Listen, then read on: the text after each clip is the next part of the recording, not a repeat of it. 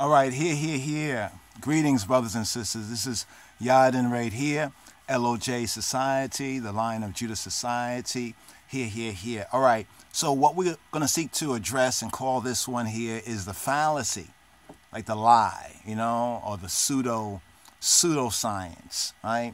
But the lie or the fallacy of 4th century Ethiopic or GE'ez origins. There's this popular fallacy or academic. It's an academic fallacy. This means that it's not true, but it has been repeated, as I think was it Joseph Goebbels or somebody like that, the propaganda minister for the Nazi Party. He said something. I've heard people say this before, but y'all can correct me if I'm incorrect or inaccurate with this. But the basic principle remains true, that like a lie that's often repeated. And you have these academic lies that a lot of the pseudo black scholars and pseudo master teachers out there, right? And we're directing this at the so-called ones, they call them the Dagger Squad out there. We just caught a little clip. It's called Dr. Richard Carrier versus Pastor Damon Richardson / my book. This is Garfield, right? Not the cat Garfield, right? But Garfield, right? My book comes out June 18th, right? So, Isha Shelley, my wife, she was listening to it when I had come forward. I got to hear it, and then she rewound it. And I was listening to a good, maybe 15, 20, almost a half an hour or so. Right? We caught a little bit of it. There was a Eritrean brother. I'll say Eritrean brother, right? Not Ethiopian in that sense, but let's just recognize what it is today and the reality today. An Eritrean brother who was basically came on to build. He wanted to build, and he was very happy, it seemed like, to be on the air with ones like, Garfield and the Dagger Squad. I think it was the Amun Ra, atheists, that were there too. So they were like, he came on, he was speaking certain things about the language, where he was from, so forth and so on. And before he could really even just make his particular point, they started to attack him. They basically started to attack him, right? Because they were like, "Oh, you're coming with this fake ass Ethiopian stuff. It is fake ass Ethiopian shit." And he said, "No, not Ethiopian." He said, "Maybe you didn't hear me from the beginning. Eritrean." And he was speaking about the Kala Guz, and the G'ez and the Ethiopic, and and the history and the people and who he is, right? And he even used the terminology about how like on your block, people can't tell you what goes on the block, or in the hood, unless they really from the hood and they like in the hood, or tell you about what's going on them streets, as they're not really from them streets. The first thing we would say, or ones would say, is that they don't have, they don't have no right, and they don't have no standing, using a legal term. They don't have no standing in that. And then to hear these ones like Garfield and the rest of them, right, that barely can really bring forth English and understand English words, basic English words, much less academic terminology and what is being said in a lot of the academic journals and other things that they peruse, for attack points against, and get this right here, against those who believe in the Bible or use the Bible as a historical, scriptural, biblical, religious even. But the religious part is not even what's being discussed, just the basic viability, right, of the Bible. And see, here's where a lot of their pseudo scholarship, I'm going to get to the point about the fallacy right here, but just to kind of touch on this, because this is the segue to this, because that became the recurring theme and point, right? Because what they were trying to say was that it's the 4th century, that GE'ez, that there are no older Ethiopian or Eritrean. Ethiopia is like the kind of cover term for the region, right? But there's no documentation in the GE'ez. They say Ge'ez. They like saying Ge'ez. That right there shows that even European scholars, right, though they speak European languages, they try to at least even assimilate and say, you know, what the languages that they've been studying and writing about, the cultures. You know, you hear European scholars, you know, reading Chinese and speaking Chinese, speaking Arabic, speaking Hebrew, speaking G'ez, or referring to these terminology, speaking Amharic, speaking all sort of, speaking Algonquin, Indian, Native American speeches, all kind of speeches. I mean, you don't get to rule nearly 3/4 of the world and set up your system if you're going to be ignorant, right? Willingly ignorant and knowingly ignorant of people's linguistics. So here's what we say: a lot of the so-called black conscious, so-called conscious black scholars are pseudo scholars, right? And we've been saying that before. What's the atheist guy? What's his name? From the Amen Ra, before he even started to really, they really started to run that word and everything, so forth and so on. You know, the pseudo, right? But the Bible talks about science falsely so-called, pseudonomos, right? Pseudonomos. Pseudo means false or fake, and nomos, name. And now there's a lot of fake history that is being used, right, to abuse the seeking black people. Black people really seeking what's what, right? They're getting caught up on ones like Garfield as he's pushing, you know, he's really pushing his new book coming out June 18th. You could check it out at Dagger Squad. It's not that we're promoting his book, but hey, we might even get a copy of it as well to see what he really is saying right here, right? And get ready for incoming. But here, let's touch on this whole pseudo. Why do we say it's pseudo? Because first of all, they say that, well, ግዕዝ ETHIOPIC is just a so-called AD thing, right? And they say 4th century in academia, right? Among the academics and the scholarships and in college and on that particular level of study. The century that is called is really speaking of like the 100 years before. So when they say the 4th century, is to say like the 300s, everywhere from 300 all the way to 399, right? To the year 399 would be 4th century. So when you go into like the, you know, some of the research right here, chant, we just closed this window right here. Let's see if we can open this window again. We just had a window. We had a window on the, oh, here it goes. It's the next window over, right?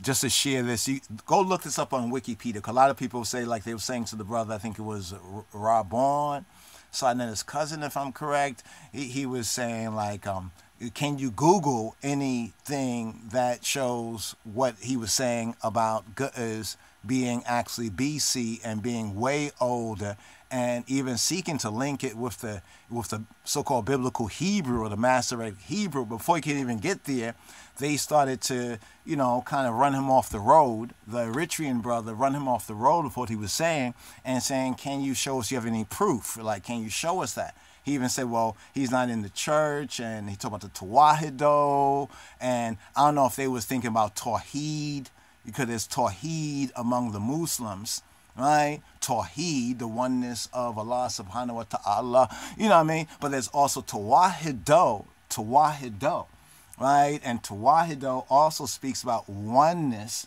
right? In the sense of God and man through Getachin Jesus Christos, which is kind of a theological, both of them are theological concepts, but as soon as he mentioned Tawahido, one of, woo, you know, like, but you couldn't tell how they was coming with it. But finally, they said, well, can you show us anything, right? Because they're saying that the facts that they ascribe to, that they have put their belief on, and it's basically belief.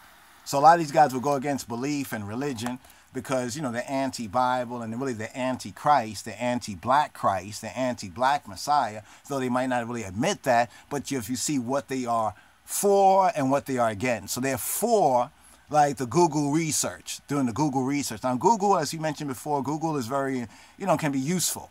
It can be a useful tool. Wikipedia can be a useful tool, right? But don't be a fool, right, and deep end on it without really getting your own standing, right? And your own standing means that, for example, we were studying things like, we was into some Coptic stuff years ago, like maybe a couple decades ago. Right? We went out of our way to really start to learn or become familiar with the Coptic language, right? With the linguistics. of it, right? When we were interested in like Islam or Arabic kind of things, we learned Arabic, although Arabic was one of our first, languages and everything, so therefore maybe we're a little more inclined to it. But there are European and white scholars, many of them, Budge and the rest of them, who have gone around the world to research, to dig up stuff themselves, right? Or others dig it up for them, right? And to learn linguistics and the language of these ancient cultures and to attempt to decipher it. And now you have a lot of so-called black scholars or pseudo-black scholars, right, that will regurgitate their regurgitation, right? Will regurgitate, will try to feed you what the other ones, the European scholars, threw up, whether it's good or bad or otherwise. And they don't really have the standing. I was thinking that the Eritrean brother could have said to him, do you know any G'uz? Do you even know the alphabet? Can you even name one letter? Right? Can you read one word? Like, are you familiarized? 'Cause I'm sure, I think Rabon, I'm not too sure if he's 5%, Nation of Islam or so forth and so on. But even there, when certain people become, whatever they become, say Muslim or whatever, they begin to learn Arabic, even among the, Muslim, or if they're Jew, European or not, right? Israelite, Hebrew, you recognize that Hebrew is important. Many of these ones have been pushing, like the Amun Ra and the rest of them, ancient Egypt, but most of them don't even know any so-called Metu Neter, right? And they find this to be offensive when somebody really hits them with it and say, listen, you're calling yourself a scholar. And even Dr. Ben don't even want to go there. They say, God bless, but I don't know if he was into God. I don't know what kind of God. He was a Jew, but then he black Jew, but he fell off, right? He made his decision, but he even said, right, that nobody reads the Metu Neter, right? And this is their master scholar. So you see all these significant fundamental hypocrisies and inconsistencies, right? And for those within the generally speaking, potential, I'll say potential black community, because we're ones say that nowadays, there really is no black community. Maybe a black community online, so to speak, but the real black, I'm not talking about a black neighborhood, right, where we all live in one area because of, what they call redlining or any of these kind of racist, systemic government policies that have black people living in a certain particular area. Although, if they were given a right to choose like a lot of other peoples, they would choose all other areas, right? I would say because the earth is Yahweh, Jehovah's, and the fullness thereof, but, recognizing that you have those who are believers in the truth and those who are believers in the lie. So many of the ones like Garfield and the rest of them, pseudo-black scholars and the pseudo-black scholarship, I say pseudo, especially when they are entering these particular areas and trying to, gain some traction with bald tires. They're trying to gain some traction going uphill and their tires are stripped bald, right? They say go to Wikipedia, right? They say go Google it. Don't you know that what's on the Google is basically most of it is hand uploaded, installed information? I mean, I don't know how many of y'all remember Wikipedia page like over maybe 2 decades ago. I don't know how long they've been around, but I know more than a decade. So when they first came out, some of the information that was up there, and then over time with the, the kind of what they call it, crowdsourcing, where the people will basically check information, like somebody writes something on a Wikipedia page, about some area of history or culture or something, and other ones who will quote somebody else and they'll put all this information there. So what you basically get is all the best information that is available on the internet. It doesn't mean all of it is accurate or factual, but it probably can be backed up by someone's research. And research is a combination of the evidence, the facts, right? And then what you believe or what the consensus, like they say, peer review. Like peer means your peers, your mates, what your mates say, right? And if your mates are ones that have a high standard, right, it might make the research even a higher quality. And we would like for so-called black scholarship right, so-called black scholarship and research, especially into these areas, right, to be of a higher quality. And it's a shame that things have fallen down so low until many ones who are so-called pro-black are going to just be wholesale regurgitating, right, information about other black peoples, since they love black people so much, right, about other black peoples. And then when the people say, well, I am from there, I know about my culture and my history, and not allowing them and giving them an opportunity, you know what I mean, opportunity to speak. I mean, to speak and to let that point be there instead of attacking. I mean, they really attacked this brother, but this brother really exposed them. And we had to pause it at a particular point, because we paused it actually at the point that we came in, where he was speaking about the ግዕዝ Bible. He was trying to show things, and they're trying to shut him down on it, while one of their fellows was saying, well, you can't prove to us that ግዕዝ is older than the 4th century because Wikipedia don't say, Wikipedia say so. Wikipedia.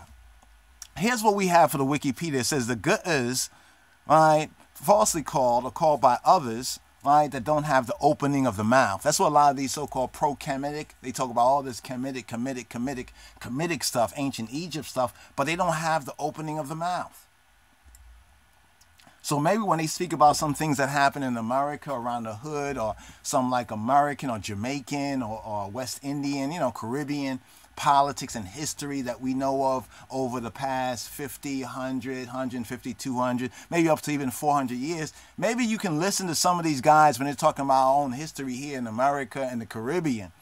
But now you're going to listen to these guys because we know it. And we know that the white man, the European, or the Anglo-Americans have, not all, but many have lied or prevaricated or misled through that. We talk about the textbooks in America, how our history and the history of our ancestors, enslavement, right, in this North country in the Caribbean, how it's been twisted up and marred in textbooks or in certain states, or they would edit or they would remove or censor certain information, you know, or even prevent certain information to be taught in like public schools. I mean, how many times have conscientious black parents and black and brown and others have gone to the length of protests and maybe even some civil disobedience, you know, in other words, have to really make a little kind of a little riot, so to speak, because of their children being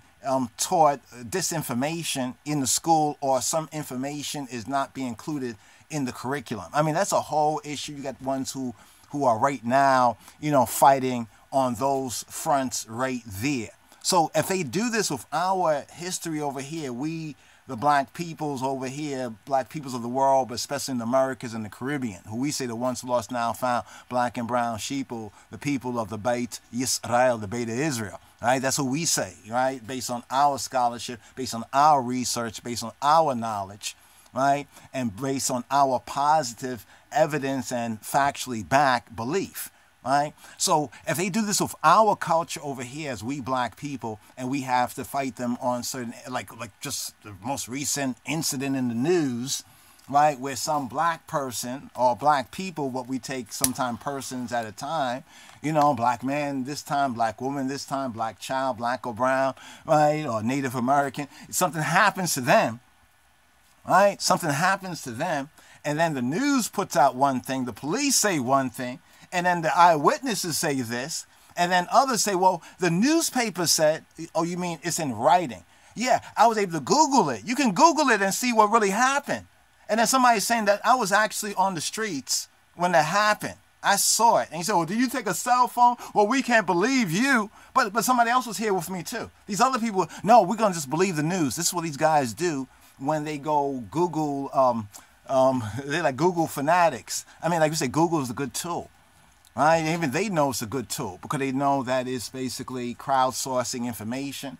Right? There's some information that got to the internet because ones like myself and others, you know, of the Chabarim, you know, of the friends, you know, basically put things out there. And then others got to see these things because we uploaded it. Right? So now we scanned certain things, information that we had in books that wasn't available, and we put it out there.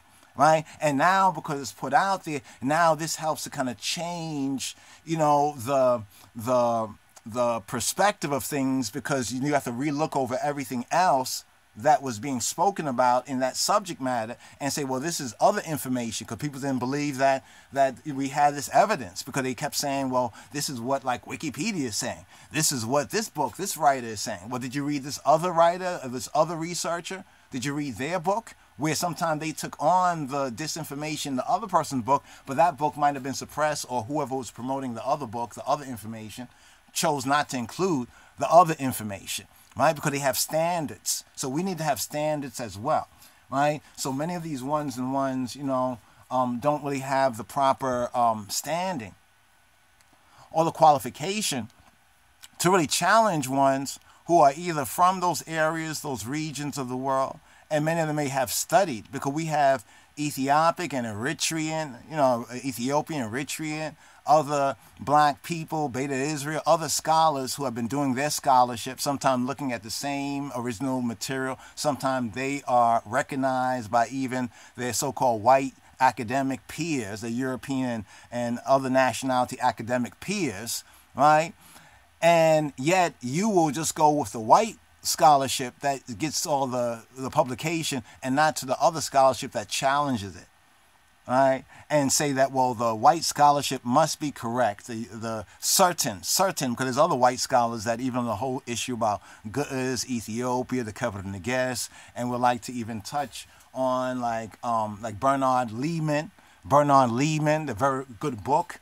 Hopefully we'll have the time, you know, on the other broadcast platforms, also the Patreon. We got to hear that Rastafari sabbatical. Some of the, you know, most of the old videos are going to be re-uploaded and available to download. That's coming along, brothers and sisters. Go to LOJS.org, link there, hit the contact. Hopefully maybe we'll have like a mailing list for ones and ones very soon. Not just there just yet, but let's touch on this, the fallacy of 4th century. First of all, the popular view is that it was in the 4th century, right, that all of this, we say, biblically related literature first came into Ethiopia, we say Eritrea, the Horn of Africa region. This is the popular view. Basically, as they say that the Ethiopians, the popular view, the fallacy, right, the gnosis pseudonymos, science and knowledge falsely so-called, is that Ethiopia became Christian, and where they first became like Christian or aware of Christianity or Christian ideas, so to speak, right, in the 4th century. And therefore they say, well, the GE'ez is no older than the 4th century, right? The GE'ez language is no older. And they say, well, how is that? Well, they say, well, it's because in the 4th century there was this Ethiopian king that was worshiping sun, moon, and sky, who became Christian, right, to worship our black Lord and Savior. And at that time they did recognize that Jesus Christos, a historical person, Jesus Christ, Yeshua HaMashiach, right, was black as well, right? He became a Christian, right? He said that he became a Christian in the 4th century, and then all of a sudden we're to believe that a language has popped up all of a sudden, a language which is both in its knowledge of archaic words that are used by and were used by biblical translators of the oldest versions of the Hebrew and Masoretic. Get this right here, that the Bibles that we have and the translation that come from like the Old Testament, the Brit Shana, you know, Old Testament scripture, what is called the Tanakh, right, that the translators, right, and also the concordance references that are used, Gesenius. Have you heard of Gesenius? Some say Gesenius, but Gesenius's lexicon, right? Gesenius, you heard of Strong's Concordance. That if you really do your real research with some of the materials like Blue Letter Bible, especially, they will allow this, like with certain words from Hebrew, they reference the true meaning of these words that are in Strong's Concordance. The background to that for the Old Testament is documents and research works like the Gesenius or Gesenius, G-E, is Gesenius. So I would say as Gesenius. Some might say it as the G and the J. All that in English it gets confused, but in the older language, because it seems like it's a coin of Greek, right? Gesenius. But in his lexicon, the point of reference for the archaic meaning of words, right, is Ethiopic. So here's what's being said. It's saying that the Ethiopic language and the knowledge among these people of these archaic roots that have been codified even among themselves in dictionaries and reference documents are used by biblical translators of scriptures that's regarded to be older, that they use the Ethiopic as points of reference. And we have this in other scholastic works, right? Some of them are in German and some of them are in Latin, right, that we have studied, that shows that they use Ethiopic, right, as a point of reference. That means that all the research scholarship that might try to say like late date, they try to late date GE'ez, they try to late date it and say because a volume of documentation started to increase in the 4th century, they put forward the lie that it's in the 4th century where this language just became a language, as though it never existed. And for the first reason I give, right, the first reason I give is that to translate, say, Masoretic scriptures, Masoretic scrolls, some people date some of the oldest scrolls going back to, we could say, the just rough estimates, say the 500 BC. You know, we've seen certain research work that talk about how some of the later scrolls, right, bear witness to some of the earlier fragments that they find in Dead Sea Scrolls and other kind of scrolls, manuscripts that are found all around the world. Let me just remind you of that. We think that all the manuscripts are just in Israel or in the Palestine, the land of Canaan, but actually, since the biblical and historical narrative explains that the Hebrews, the Israelites, were scattered all over the world, this is why we can find all over the world, especially among those communities that identify as Jews, right, or Hebrews or Israelites who are not European, Ashkenazi, Khazarians, but they are Jews, Hebrews, Israelites, right, all can testify to that. So the late dating of GE'ez, right, is a fallacy because they expect us to believe that way. You mean just in the 4th century because one of the Ethiopian kings or emperors, Azana, he became Christian and stopped worshiping the sun, moon. See, what these guys are concerned, like Amun-Ra Squad and the rest of them, Dagger Squad, the Dagger Squad and the rest, what they're concerned about is worshiping sun, moon, and stars. And what they're upset about, right, is that a civilization like Ethiopia, Eritrea, which is so ancient, somehow gave that up for the very thing that they fight against, the Bible. And because from a black perspective, right, or from black peoples, right, over there in what is pseudonymously called the Middle East, because they can prove it, but the white scholarship does not want to give them the credit for it in the same sense. We say that black people created a whole bunch of things over here in America, right? We did a whole bunch of, you know, good, bad, and ugly, but we only hear about the bad and ugly, but of the good things that we did, right, creations, inventions, they don't want to talk about it. Right? They don't want to talk about it. So you get somebody today who writes a book about all the black inventions and people will be bumping the book, but then somebody else could come along tomorrow and say, well, that book was written when? That book was written in 2021, 2022, and they're talking about things, inventions that went back over 400 years. This must be a lie. This guy's just making stuff up.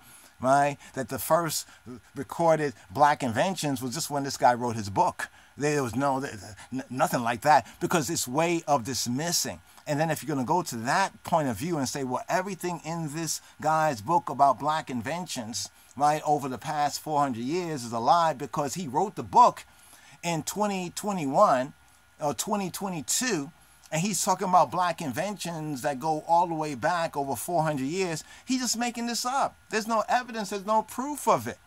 And he might say, yes, the proof is the Library of Congress catalog. And then they could take the Library of Congress catalog out of there. We know they have suppressed information before, because some of this information, most of what we're talking about is like national security things, if you think about it, right? Because people recognize, man, we were really lied to.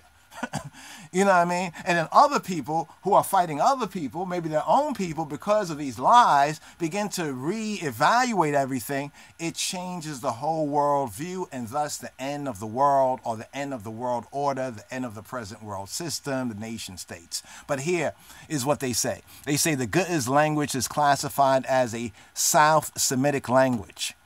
It evolved, right, this is on the Wikipedia page, from an earlier Proto-Ethio-Semitic ancestor used to write royal inscriptions of the kingdom of, they have Demot, right, in epigraphic South Arabian script. Now, the Garfield point that he was trying to bring forward, or part of what it seems as though he was trying to bring forward, is that we know where it comes from, because it comes from these particular people of the Demet or Demot. The brother even corrected him on the Damot, the pronunciation of it, because the way they have it right here is like unvocalized with a vowel system.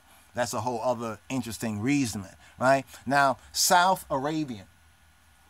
Right, South Arabian. If I were to tell you that the ancient Arabs of the historical biblical scriptural time were black people, most of you would think that what I'm saying is crazy. But then maybe I have to get one of the modern day like Arab people, like, you know, the nowadays Arab people, the so-called like white, reddish, brown Arab people. I might have to get them to admit it, because many of them even admit these kind of things. You know, it's not us alone that have black mothers, right? You know, historically. Right? But the Ged'ez language is no longer universally thought of as previously assumed to be an offshoot of Sabian or South Arabian. Now, just that point right there, not to even go into the deeper study of it, because we're just keeping this basic right here, that the Ethiopic, well, they call it Ethiopic. Ged'ez is referred to in academia as Ethiopic, but Ged'ez language is no longer universally thought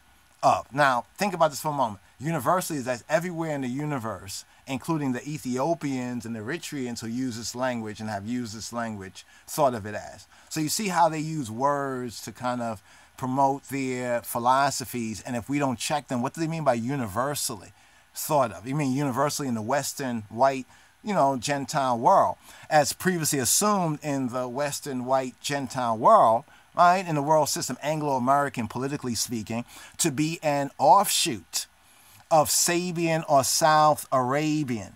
And there is some linguistic, though not written. Get this right here? They have an open parenthesis says, though not written.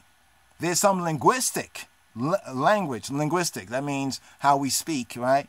Evidence, but it's not written, of Semitic languages being spoken in Eritrea and Ethiopia since approximately 2000 BC. 2000 BC. Do you know what this means? 2000 BC. 2000 BC, according to, like, people ask, like, when the Exodus and all this occurred, and we can answer these questions with the evidence, with the facts, biblically, historically, you know. 2000 BC, this will be before the time, this is roughly around the time, this is before the time of Abraham, roughly around the time of Abraham, let's say 600 years, 400 years, the Exodus roughly 1440, roughly around that time, not the late date that they try to give to the Exodus, because Europeans do this scholarship. A lot of their scholarship have done this. Let me say that, because some of the new scholarship is checking it, but a lot of their old scholarship have done this, right, where they late date certain things. They late date certain things so they can dismiss those other evidences that would be those peoples who they said were not who they really are. In other words, they will late date certain things. For example, they late date the Exodus, right, in Egypt, right, to throw off the narrative, right, and therefore to say that the Bible is all fake and false because such and such. Really, what's confusing is Egyptian chronology. Egyptian chronology is really what is broken up. And actually the Bible and the scriptures actually have helped those Egyptian and Kemetic, well, more the Egyptians, Egyptology scholars in helping them. You know what I mean? So talking about biting the hand that what?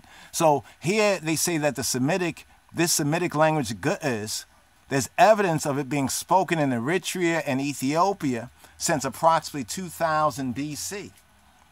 But then he say, though not written. And that's what everybody's going to zoom in. Oh, it's not written. It's just what people say.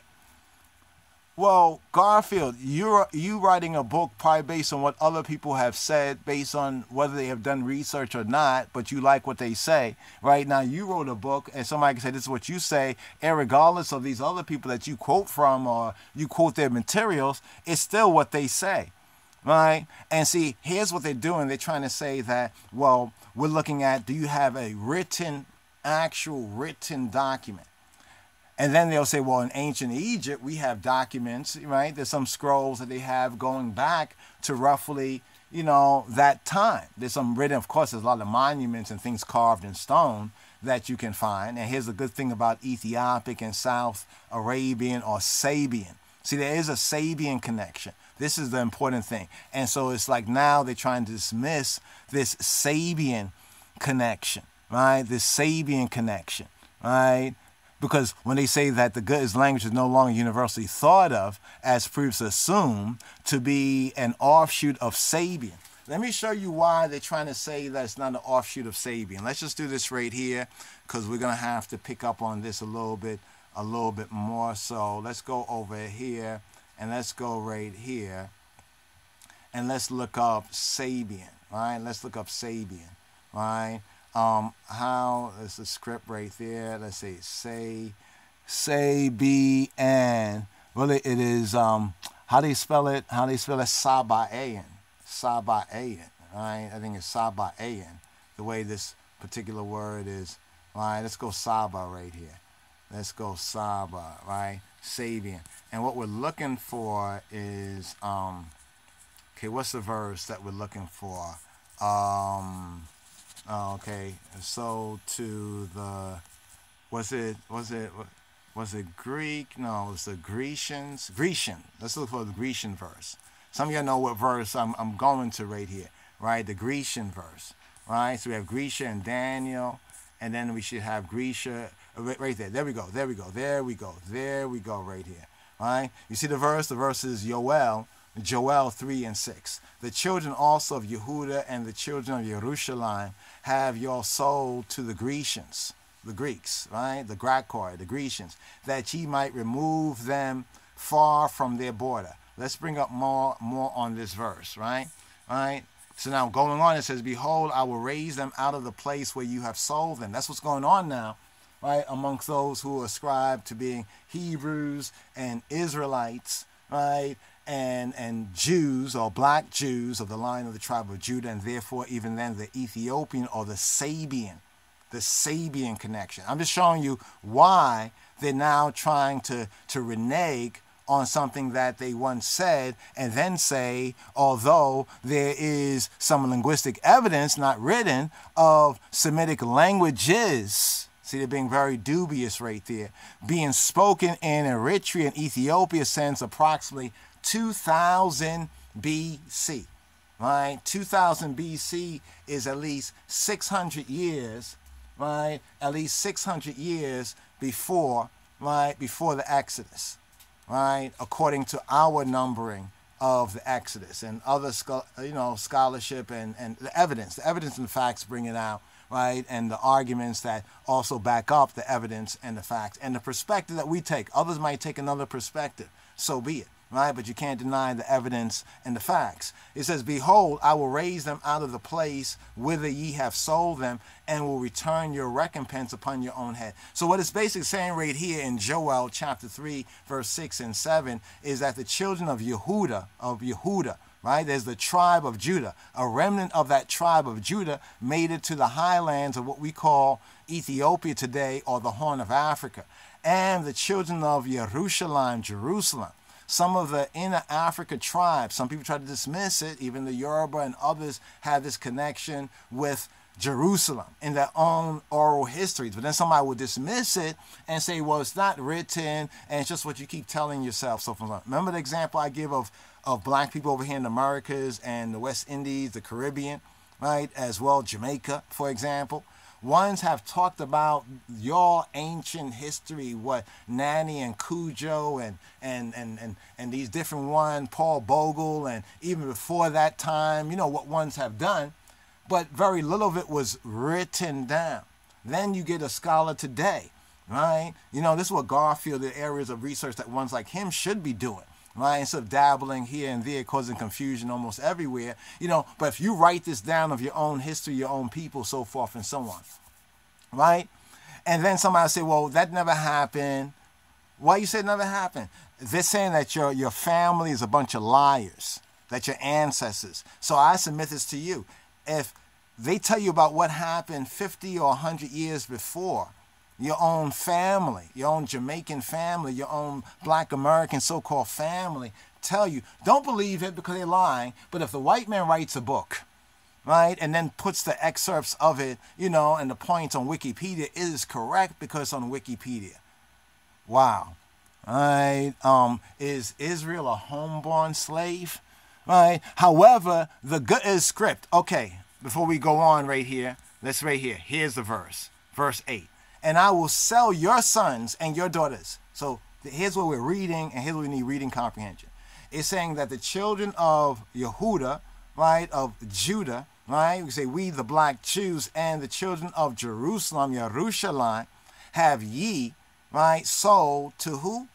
Sold to the Grecians, right? So it's speaking about the sale, right, of black peoples, right, to other peoples. And history tells us, this is why we find so much black evidence and relics, right, all up in Greece. Even when Greece was taken over by the Graikoi people, the Ionians, the Javanites, the Ionians were taken over by the Graikoi people, by the more, we could say, fairer or albino people, so-called white peoples.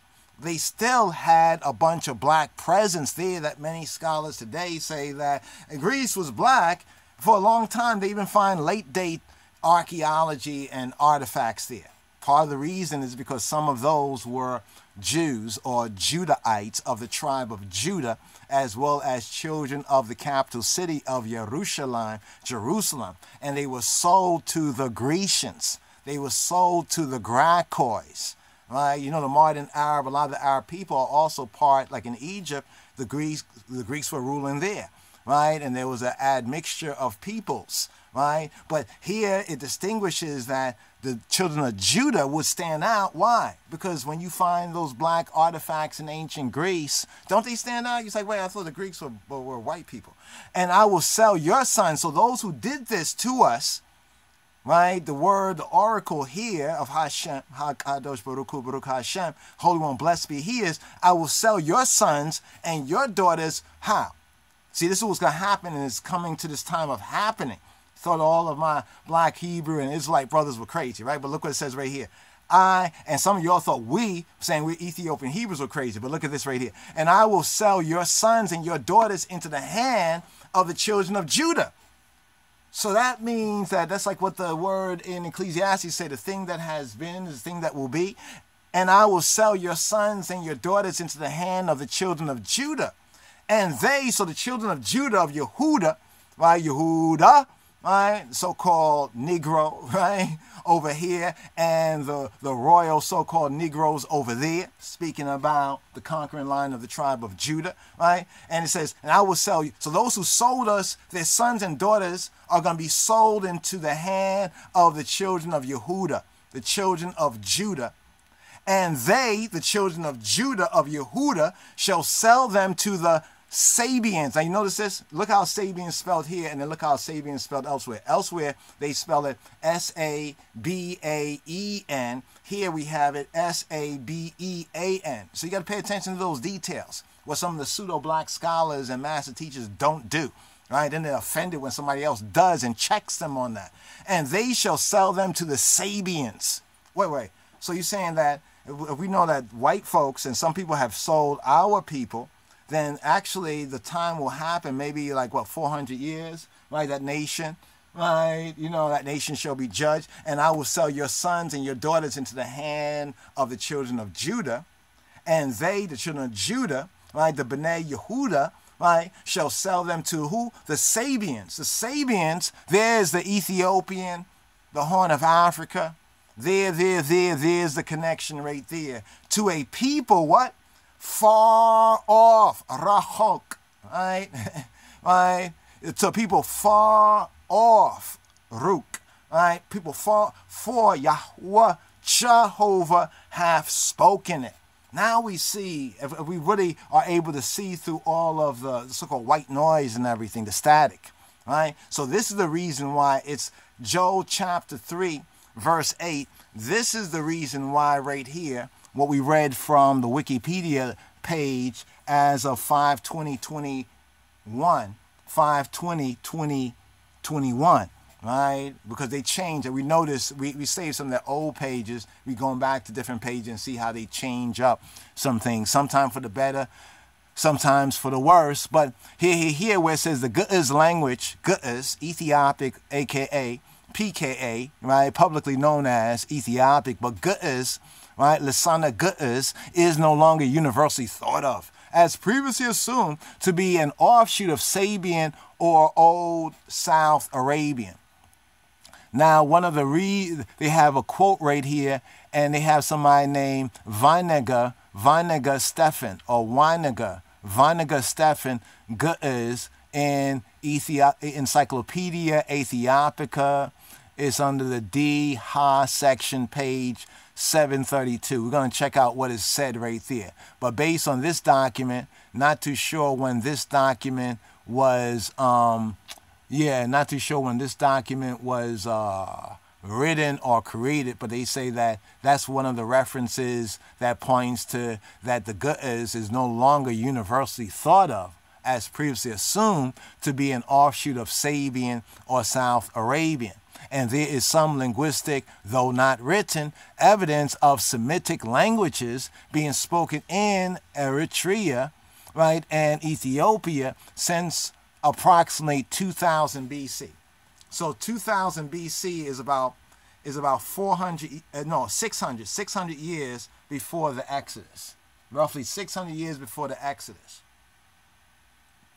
I'll point that out because the biblical narrative gives us the other side, and this is how we know that the scripture, the Bible, when correctly read and understood, right, and then we do the proper research on it, can be proven to be right history, right? And on a lot of things that they assume the Bible was lying on, then they find out. But sometimes somebody would take the Bible and say it's saying something like the earth is only 6,000 years old or something like that. And they say these kind of foolishnesses, right? Like it was created 6,000 years ago, when the Bible does not even say that, right? You know, if we look at the difference between verse 1 and verse 2, right, there's space there, and then time is only accounted for, right, in modern times by the rotation and the orbits of the heavenly bodies, right, the sun and the moon and the stars. But then that wasn't created according to the Bible only on the what, or brought forward on like the fourth day. So that means that if we stop there with the third, fourth day, that means the days before that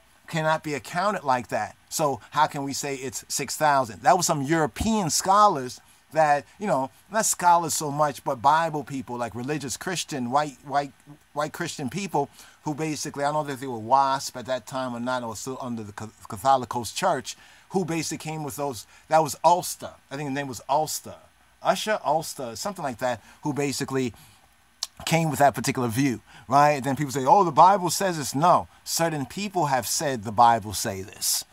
Right, and other biblical scholars and ones who understand it better say, no, that is not true. In fact, the scripture even backs up, you know, the earth being millions of years old, right? But the present earth age, according to the Ethiopic, right, this present earth age, because the earth goes through these cycles, right? It's known in nature, you know, there are cycles that earth and land and things go through. But that's a whole other point right there. Let's get through this paragraph right here. However, since the ግዕዝ script later replaced epigraphic South Arabian, so they make it this epigraphic, okay, South Arabian in the kingdom of Aksum, right? And this guy Crumb TV, who had an Haile Selassie kind of thing, he talks about Aksum is in Eritrea. Aksum is not really Eritrea. Aksum is in the Tigray region, right below Eritrea, right? You just got to know what you got to know, right, and be right and accurate. And the problem is that a lot of ones hear, and they hear what they pretend they want to hear, right? And it's going to do you and your children and your posterity a lot of damage, right, unless you correct these errors quick, fast, right? That's why we're checking them on the fallacy of the the fallacy of 4th century Ethiopic, right? The 4th century Ethiopic fallacy. You know why it is a lie, right? And it's dangerous to real serious truth studies. Epigraphic South Arabian letters were used for a few inscriptions in the 8th century BCE. So they're saying like in the 700s, like 700 BCE, 700 counting down to the so-called AD. Though not any South Arabian language since Damot, right? Not any South Arabian language. See, when you study linguistics, you can see how kind of fraudulent people are being. Like people will say sometime that there is no Egyptian words in the Bible, but there are. There are a lot of, and you can tell that if you really knew biblical Hebrew, right? And if they really understood what they're saying, they're trying to find any nuance of differences to kind of, it's called divide and conquer, right? Though not any South Arabian language since Damot, right, or Dimet, they would say, but Damot. Early inscriptions in ግዕዝ and ግዕዝ script have been dated. That's what they say. Early inscriptions in ግዕዝ script have been dated. Dated by who? Dated by who? Come on, dated by who? See, if we just go to the basic principles of real black, you can say scholarship, right, and black history and black knowledge and black consciousness, we have to recognize that they have done certain things to the history that we knew to be true because our parents and our grandparents told us. It wasn't written down anywhere. And then when we took the principles from that, we saw that the bias, the racism, the white privilege, whatever it was still going on. So we recognized that what they were saying was true. We didn't say, well, you didn't write it down, so it didn't happen. Or the white man was even trying to say that, oh, these things wasn't going on, right? And we had to go through like all sort of leaps and bounds to just prove. See, we have to get out of that idea of we have to prove it to somebody else, or we got to use the so-called European standards, right? Well, not even the standards, because some of the standards are things that we used to do. Like they'd say black people are right brain and white people are left brain. I say that's a fallacy too, right? We have to start to use our so-called, our full brain, right? So this is not a point to even get emotional off of, although ones will say, oh, you're emotional. No, ones are seeking to bring the other half of the story that hasn't been told. And we hope that that Ethiopian, Eritrean brother, you know, and also others, you know, start to build with us. Come, let us build. We are really more in that sense brothers, because when we talk about Ethiopian Hebrew and the whole Ethiopian connection, we're talking about here about the fallacy of 4th century, right? This is defending what you, Anta, you know, and Ine, you know, I and I, what we know to be true. But here, it says early inscriptions, right, and ግዕዝ script have been dated, they say, to as early as the 5th century BC. Wait, hold on for a moment. The 5th century what? BC. The 5th century. Now, what they're saying is that so some of the script they find, and why don't you find more manuscripts, say, in the region of the Horn of Africa than you find in ancient Egypt? Because Egypt or Kemet is a dry-ass country. It's very dry. It's a dry place. And it's known, and ask archaeologists and researchers this, you know, those who dig up stuff. And so in places that are dry like deserts, sometimes there's the ability for things to be amazingly preserved in a desert or a dry place. Even ancient peoples with the Qumran and other, you know, documentation and Nag Hammadi, they put things way out there. You know, they put things way out there like in desert places because they even knew in their time.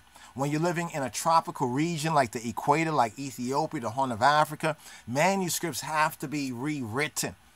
And the brother made a very good point about the ግዕዝ language and the Bible being one and how it had to be rewritten. But they didn't want to hear that, right? It had to be written. So what happens is that they may find a manuscript that has been managed to be preserved, right, from, say, 1400 AD, and they try to say, well, this whole thing was just created and made up in 1400 AD, when that manuscript right there might be the 10th, 20th, right, 30th, you know, maybe 100th generation later of a particular document. This is known, especially where you're in a region of the world where some things, parchment, only survive for so long. That's why they build the monasteries, you know, above the horizon level in certain dry places in order to preserve manuscripts for a lot longer. And historically, we know that a lot of, you know, the Beta Israel, black Jews, you know, Israelite stuff was destroyed by many different ones, sometimes outsiders, sometimes insiders, you know, that other things were destroyed by a lot of outside invasions, you know, destroyed libraries, so forth and so on. So it is disingenuous, right, to dismiss those factors. What you have to say is that there's more here than is being revealed to us, and we shouldn't jump off the so-called proverbial bridge, as it were, right? The bridge that doesn't even have water there, but have concrete, to assume as though a language just popped up. The language, of course, became more popular as a, what they call like a lingua franca, like as a means to communicate in a kingdom or a government. I mean, see, a lot of black men, I'm sad to say, don't understand that. Right? You got to have one language. You got to have a language of government. You got to have a language of war. Right? There has to be certain language. Language is so very, very important. Right? And many of these ones, Dagger Squad, the rest of them speaking out against the Ethiopic and the GE'ez, you don't have standing. You don't have standing. You don't even know. You don't even know what you're talking about. You are basically deep ending. Then they'll turn around and talk about the white man out of two sides of their mouth. You know what I mean? And Garfield, he's just on a hustle, man. This is a new thing he's hustling. But hey, we might even contribute a little bit, because if you went through enough to even put together a book, great. Check it out. But as far as what you're talking about here, if the Ethiopic and the GE'ez, you should let the brother speak, right? Instead of trying to hop on it because you think you know, because you're a Wikipedia, a Google scholar, right? And even some things you can learn from there. But if you don't go deeper than that, get into the real linguistics, and at least give a right of place to the people that can trace their lineage to the particular region, understanding what we have gone through as a people, being displaced and not knowing really who we are. Come on, get off it, right? It depends on DNA. So why don't you start a DNA lab or something like that, right? See, science can be very good, but if you're not in control of the science, if you can't fact check, if they say, well, this DNA says this, and we can't check this out ourselves, right? But that's a whole other point. I know they like the DNA point, but it says, but you don't even have the wherewithal to understand the DNA of linguistics. You don't got no DNA linguistics. And in a sort of proto-GE'ez written in ESA since the 9th century BC. So here they're going into all this kind of like a proto, like there was a GE'ez written before the GE'ez. It's like when we say there was Paleo-Hebrew. And another point is that Hebrew, right? Hebrew, right, is not, they were not Canaanites. I'm surprised at y'all even saying that. Y'all regurgitating a later day, another Gentile European philosophy, and it's deep when you recognize what's behind it, right? Hebrew, like Amharic, is Afro-Semitic. What does that mean? It's like you have languages that have one, it's like modern Hebrew, for example. Modern Hebrew, for example, has many root biblical Hebrew verbs, but they insert a lot of other words, right, into it that are like modern terms. And the order of modern Hebrew is more the English order and not the ancient, we say, Semitic order. Like words have a particular word order, how you put the verb, adverb, so forth and so on. So the order of modern Hebrew is basically an English or Western order. The primary verbs are biblical Hebrew, and the primary pronouns and verbs are biblical Hebrew, but they insert other words and ideas. It's like when you hear a Hispanic person speaking Spanish, and then sometime they'll throw in other ideas, other words there to further make the point for right now, right? So you don't understand those things about the linguistics and language and are not really authorized. And I hope your audience recognizes that, and they tell you to stay in your lane, right? Goethe's literature properly, they say, now here's the last part, properly begins according to who? Properly begins, let's go on, properly begins with Christianization of Ethiopia.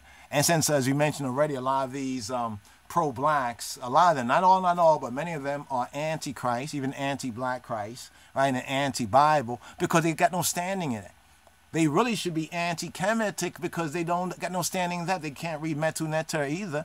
They just depending on a lot of Gentile or white scholars, and then at the next side of the mouth they want to go against the so-called white man, right, and then use the white man's research against their fellow black man, right, who just happens to have a different, you could say, spiritual, theological, national identity. If we say we're Hebrews or Israelites, or we affirm the truth of the Bible. But the Christianization, they say, was Azana.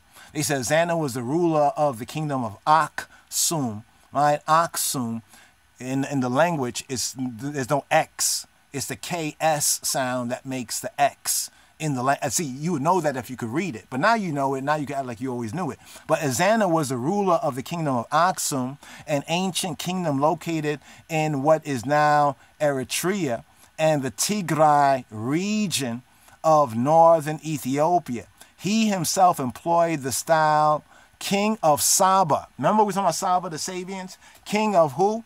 Of Saba and Salhain, Himyar, and Duraidon. I might not be pronouncing that, exact, but Duraidon. Just reading this right here. Now, remember the quote from Joel chapter 3, verse 6, 7, but main verse 8, where it says that those who sold the children of the Yehuda, of Judah, and the children of Jerusalem, right? Because the so-called slave trade or the enslavement trade of the black peoples who identified as Hebrews, Israelites, and Jews, right, also occurred in East Africa. Let's put that here.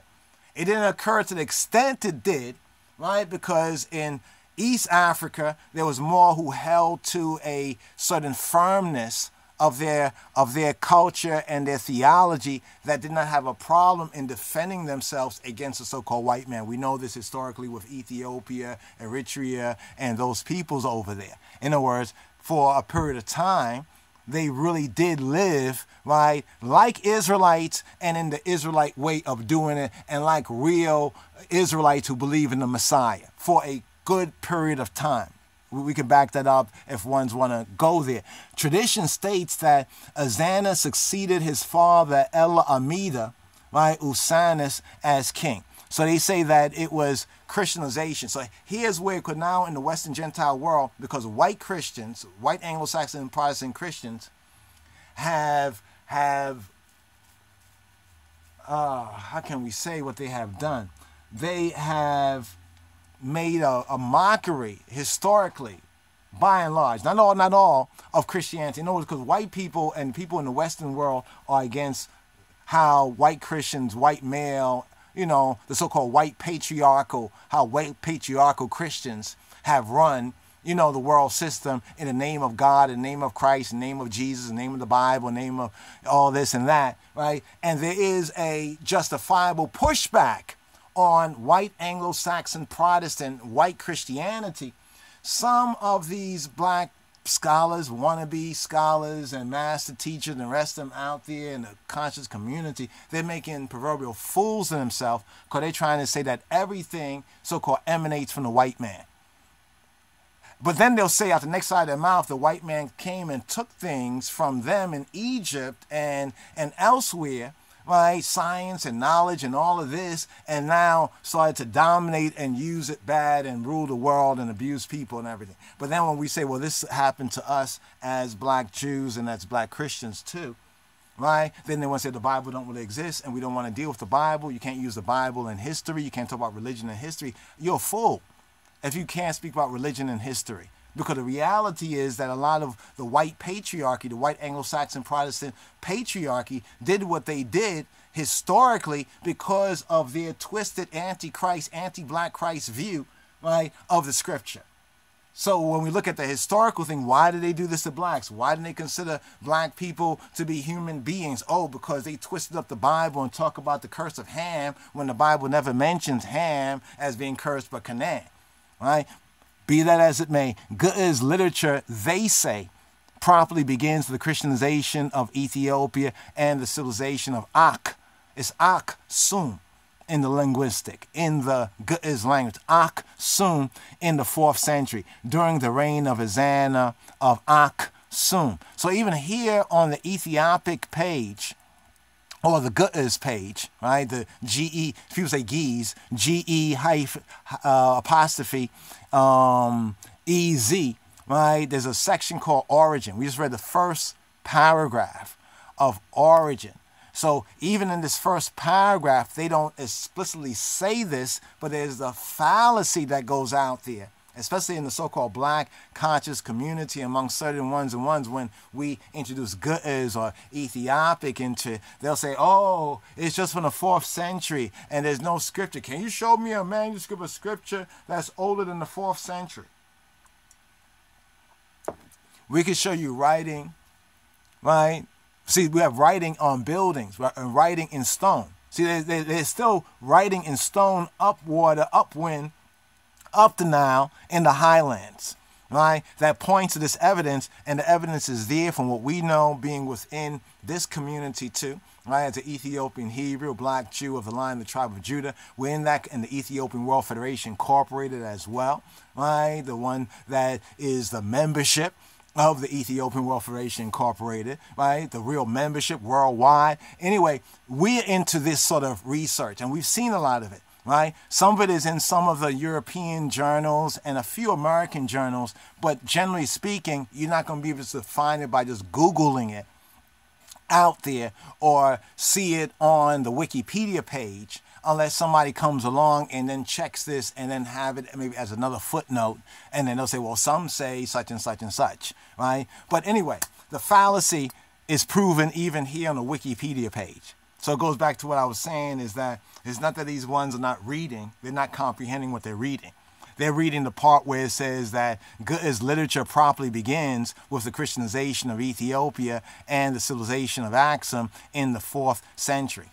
Even this idea of the Christianization of Ethiopia, because we know about the ization, whether Americanization or the thisization, right? The niggerization of Israelites here in America, the niggerization. We need to coin that right there, right? Check, the niggerization, right? Yadin coins the niggerization. Maybe someone else has it, but we want to push this in the same sense that ization thing seems like a bad thing.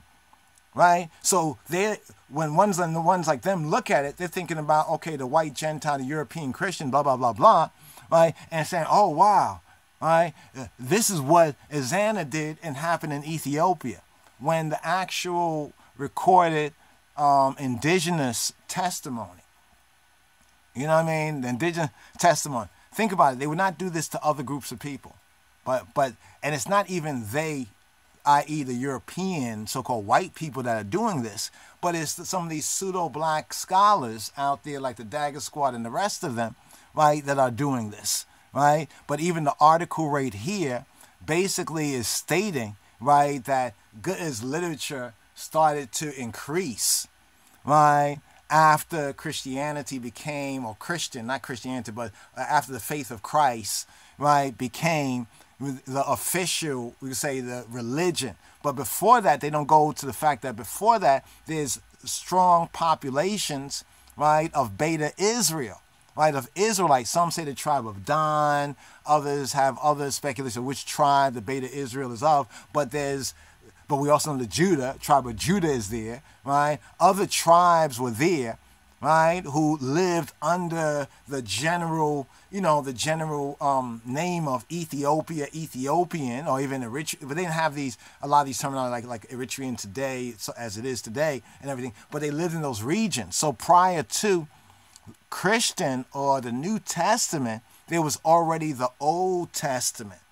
See, that's the other half of the story they don't want to fact check, right? And a lot of those documents, so where are those documents? Well, many of those of the state of Israel, right? The agents for the state of Israel in moving others of our people to the state of Israel took a lot of those manuscripts from many of those communities and have put them up in the secret archives of Hebrew University, right, to this very day. But before they did that, there's other evidence that proves that, and historically, that before Ethiopia was Christian, so to speak, quote unquote, right? Because there's a bias and there's a bad view based on how the white man dealt with us, calling himself Christian.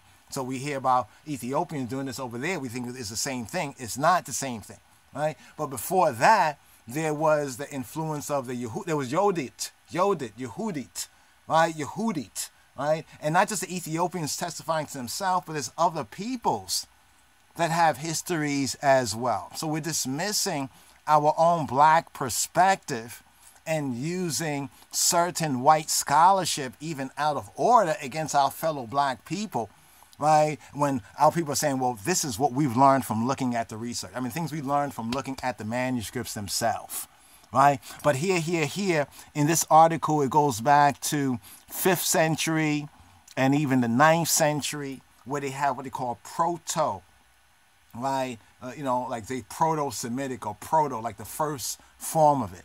Because if you look at scripts, it's like when we look at scripts sometimes appear differently. Let's see, like you see how this is like a different script, right? And now this is some of what they kind of consider the proto, right? But this is actually, if you look at this right here, this is both Sabian, right? And it is Proto-Ethiopic. Well, I'm showing ones and ones right here, right now on the screen, is both Sabian and Proto-Ethiopic. Right? And looking at many of the letters directly are in the same shape sigil pattern as they would appear, right, for thousands of years, even more than 2,000 years later, right? And then you have to, this is also another example right here. This is an example right here where you can see the one on the right hand is the Ethiopic, the ግዕዝ, and the one on the left hand where the arrow is pointing from to the Ethiopic, right, is that Sabian, right, is like the earliest Sabian / Proto-Semitic. Now, we already showed you the biblical verse from Joel, right? So Joel points to the proximity and the closeness of these peoples, and that these peoples, right, would be, right, working together. These people would be working together. I haven't checked out this brother's thing right here, but saw this when we was going through a few things. Let's go right back here. Right, this brother's thing right here. Metzhete Aimro. Right, Metzhete, the language of wisdom, of knowledge. Right, of wisdom, of knowledge. Yeuket Mestawat. Right, Yeuket of knowledge. Mestawat. Right. So here. The fallacy. ግዕዝ, to sum it up, is much older, much more archaic, and because of its preservation of old forms that explain the biblical Hebrew words. There are biblical Hebrew words, right? Archaic words, even in some of the translation, some of the software, interlinear Bible software, you look up some words, and sometimes they'll say this is really an archaic word. You'll see where they always talk about primitive, right? Can we bring that up? Can we bring that up right here? Let's bring that up just as one example, a closing example right here, right? Let's take the word Sabian, right? Shabai, right? In the Hebrew, Shabai, right? Now here, you see that definition says drunkard or he who is coming. See, because there's actually two Semitic languages and two dialects. In one dialect, it can mean drunken. But in another dialect, it means he who is coming. Right? He who is coming. Right here. Now, notice this right here. If we go to the root right here, right? Here we have Sheba. Now, Sheba here. Now, notice it. Here, Sheba is 7 or oath. because also within the language and linguistics, Shabbat can mean 7 or oath. And no, not like Crumb TV said, he's no scholar at all, but I guess a pseudo scholar. He said that, we say Sheba is British English and Saba. No, Saba is another word. In Hebrew, we have Sheba and Saba. So that is incorrect right there. Right? So you can see right here, this is from the biblical reference. Notice what he said, a foreign origin. Of what foreign origin? Now we have a language that still maintains all the primary roots. And what language is that? That language is ግዕዝ. Here it says it says Sheba, the name of 3 early progenitors of tribes and of an Ethiopian district, an area, a certain area. Sheba and the Sabians. Sheba and the Sabians. Let's see if we can get another word right here, and just Yehuda. Let's go to Yehuda. We're just going to show you what comes up sometimes when you're looking. Boom, right there. Where you see the origin, it says origin, a primitive root. A primitive root. See, if you're not linguistic, if you're not into linguistic academic, how to use words and terminology to convey to their peers, right, certain ideas without going into it in detail, right, primitive, ግዕዝ, right, is that primitive, is the reference point. I say it is, but right now we'll say it's the reference point to the primitive root. And it's the reference point that Strong's used, right, in the Strong's Concordance, that then refers to Gesenius, his lexicon, and over in certain archaic words and terminology that may not appear many times in the Bible, they always zoom in on the Ethiopic, on the ግዕዝ. And so the ግዕዝ itself means first, has that idea of first in its like root meanings, right? A primitive root, right? They didn't say a primitive root and they're going to go into what the primitive root is. They said primitive root. They're mute, right? They're mute on the primitive root.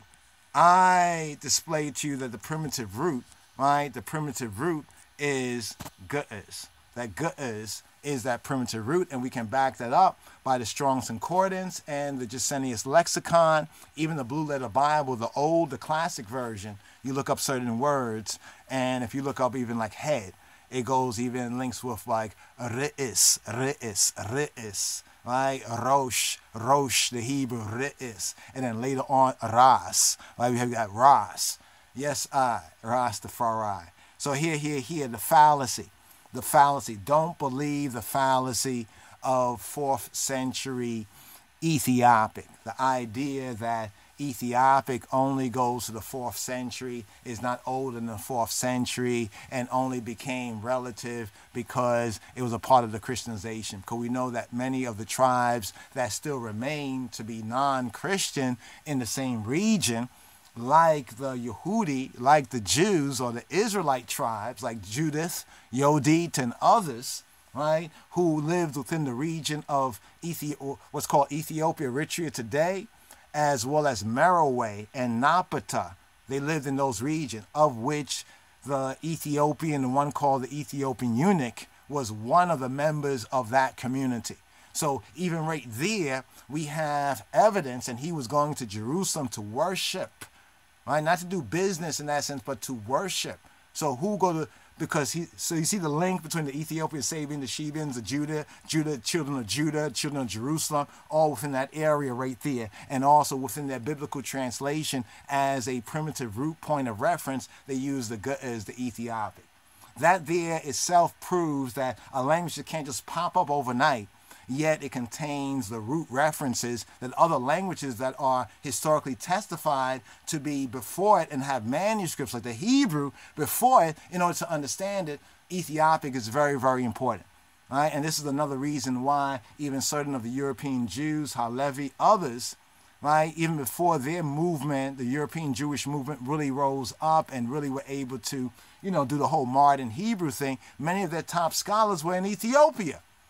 All right. So we yield right here. So check out the description right here.